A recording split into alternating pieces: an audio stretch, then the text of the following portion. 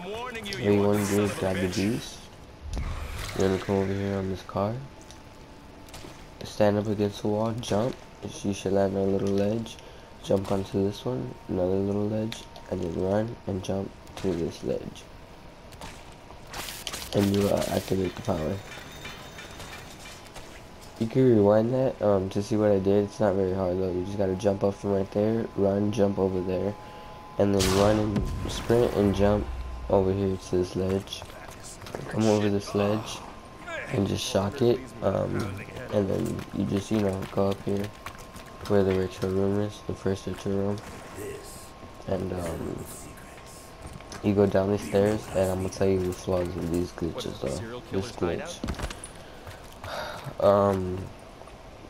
The flaws of it is you can't go anywhere over here because there's a death barrier, but you can go over here. I don't know how far you can go over here. I usually just use this glitch when I'm first starting off, and then I get money and come back and open the door. That way I can go back over there. So yeah, it's a cool little glitch. It works in public matches too.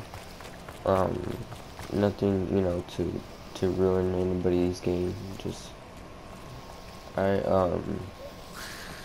Thanks for watching. Just like, subscribe, comment, leave me ratings. Same idea.